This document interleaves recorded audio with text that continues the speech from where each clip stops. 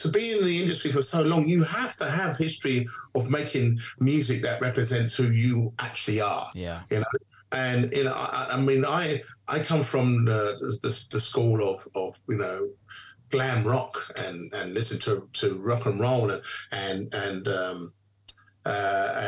the 80s, the new romantics and punk and all. It's all around me, and I get it all. Sham 69 and the Clash, Rock the Casbah, and everything. All these little things are all in my head, and they all come out in my music in some ways. Little riffs from places.